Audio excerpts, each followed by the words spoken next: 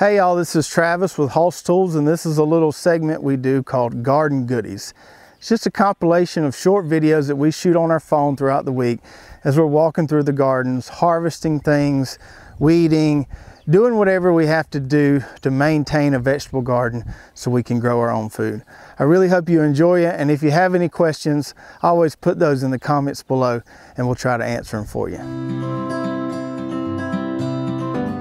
If you live in town, if you have a small lawn or small area and you still want to grow a vegetable garden, I'm going to give you a tip today on how you can grow plenty of vegetables on a small area. One of the crops that lends itself well to vertical gardening, which is using a trellis, whether it be a cow panel or some other type of trellis system, is cucumbers. Now, cucumbers have to be trained a little bit with just a little bit of encouragement. They can grow straight up. They lay fruits on there and you can get a lot of harvest off a small area. Pole beans are another one. Pole beans love trellis. So plant them on the trellis and they grow up. They have nice, pretty flowers on them. And they give you an abundance of green beans, and you can even let them mature out and eat the beans itself. Tomatoes. Now, most people don't think about tomatoes in vertical garden systems. But when you trellis them using this string system here with a post and you encourage them to grow straight up, they take a lot less room. So if you have those small areas and you still want to grow a vegetable garden, don't be discouraged. Just think about growing upright instead of downright. Think about growing with vertical growing systems. So there you have it. Get out there and give it a try. We got a boatload of pickles right here, and we're about to try our hand at fermenting some pickles. I got all of them. I got them 2 bags, and I got even more in the fridge. We got a big old 5-gallon fermenting crop there. We probably won't fill it up all the way, but good to have plenty of room in there if we need it. So the recipe we're gonna go with is from this book here we got called Fermented Vegetables, and we're gonna try this recipe here called New York Deli Style Pickles. We got plenty of cucumbers, garlic. We got some elephant garlic here we growed in our garden this year, so that's gonna come in handy. We got some bay leaves here we're gonna use. What else do we need there?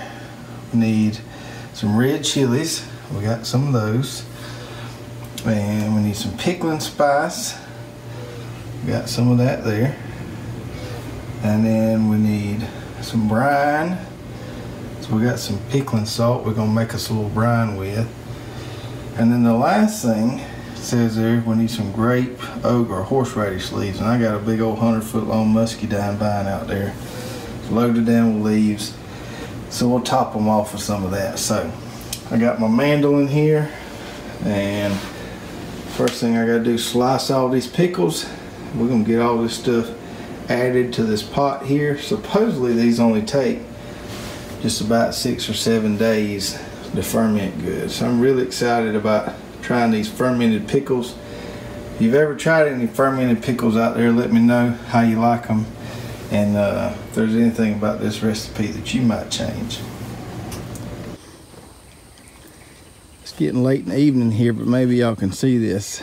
These are my indeterminate tomatoes here, the ones we've been doing the Florida weave on. I got 2 varieties of cherry tomatoes right here, Sun Gold and a red variety called Sweetie.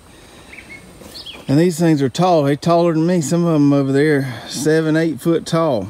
And I've been doing the Florida weave on them, as you can see here.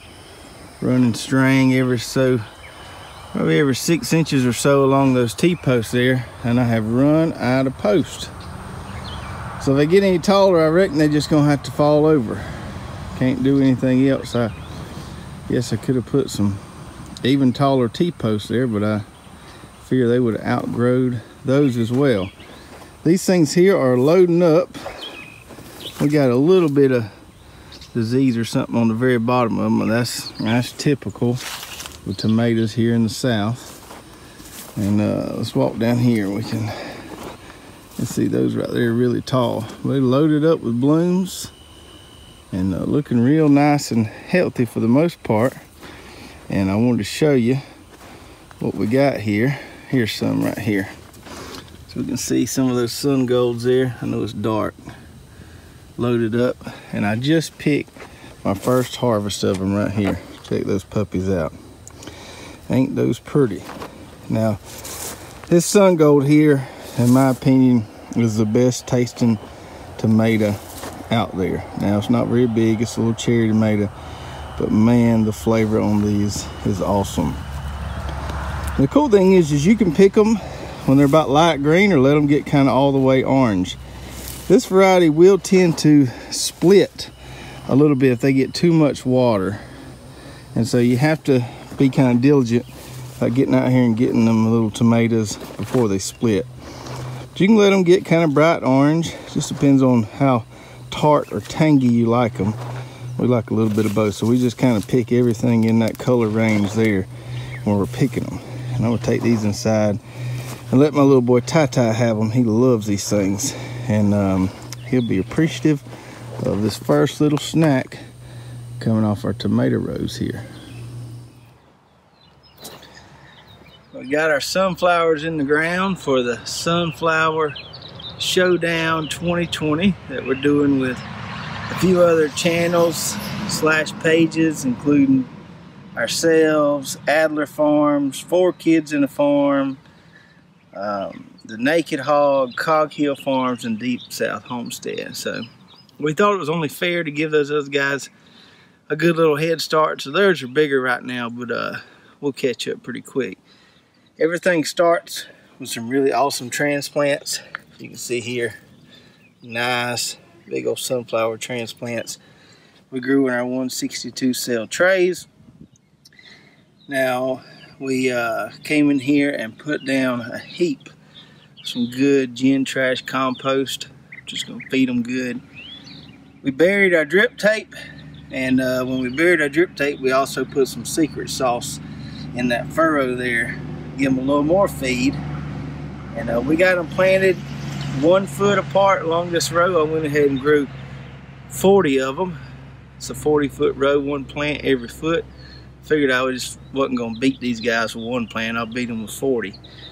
And I planted them pretty deep, and I might even hill them. So I'm going to lose a little height there, but I think it's going to promote even better root structure and make for some stronger, taller plants. Some of them other guys, their plants are going to get tall and break off, but we're going to make sure ours stay real tall and strong.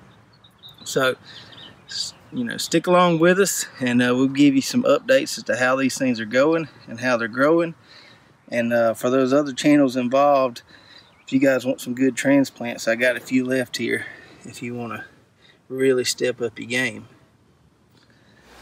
Alright, so on a previous little short video, we talked about how we were going to ferment a bunch of these pickles. And we got my 5-gallon crock here. Probably a little more pickles than we need, but heck, you know, go big or go home. So I got the big crock. We've made sauerkraut in here. Now we're trying these New York style fermented pickles. Let's see what we got. Take our lid off here. There's a little straggler in there. Pretty good so far. Get our weights out of there, and put the grape leaves in there on top to hold down everything, in addition to the weights. Keep the pickles from floating up to the surface. You want to stay underneath the brine. Let's get our grape leaves out of here. Look at them, ain't they pretty? Now the recipe said that they would lose a little color, which they have lost a little color, but they still look quite nice. Sitting in that brine there, and sample another one. They're really good and crunchy. I got kind of that fermenty twang to them, which we like. Really good for you, a lot of probiotics in here. And for our first try, I can't complain about that right there. Pretty good little recipe we did. So now, what we gotta do is we gotta get these things into some jars and get them in the fridge. Supposedly, they'll keep for like a year or so in the fridge.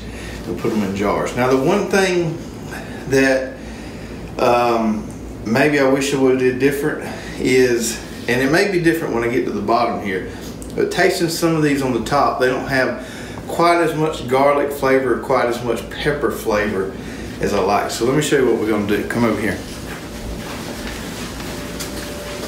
So we got some jars here. We got some normal wide mouth mason jars, but I was at the hardware store today and saw this guy, and I thought, man, that would be really cool. Put some of these fermented pickles in. So I'm gonna probably put some of these to give away, and then my stash is gonna go in this big jar here. I got me some more of my elephant garlic right here, and big old cloves. I cut them in half. Man, them smell good. Got my band. Still got plenty of dried peppers here. So we're gonna put a few more garlics, a few more of these dried peppers in there, kind of kick it up a notch. And I'm also gonna add some of this pickling spice, some of this hard spice. Now the spice we used before was kind of the stuff you dissolved, but this has got some cloves and stuff in it. So I'm gonna throw a little bit of that in each jar, and we should be good to go. Really looking forward to trying, seeing how these keep in the refrigerator.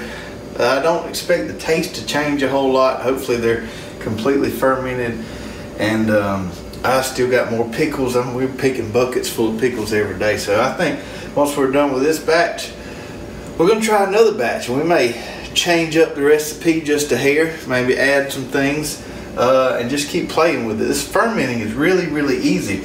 I like it so much better than the traditional hot water bath canning, because it just doesn't take a lot of time. You just put everything in that big crock, you let it roll, and then you just put it in these jars and put it in the refrigerator. It's a lot less effort, and it's a lot better for you too. As far as vegetable gardening goes, one of the prettiest things you can see in the vegetable garden, in my opinion, is some freshly healed sweet corn. Now, this is our plot of Temptress bicolor quad sweet corn we got planted here, and looking good so far. It's probably about a foot tall, and normally I would wait a little while. Probably got about 18 inches tall before I healed it the first time. For some reason, this plot right here, compared to all the other plots I've got here amongst my gardens, this plot has the worst weed pressure, and especially with crabgrass.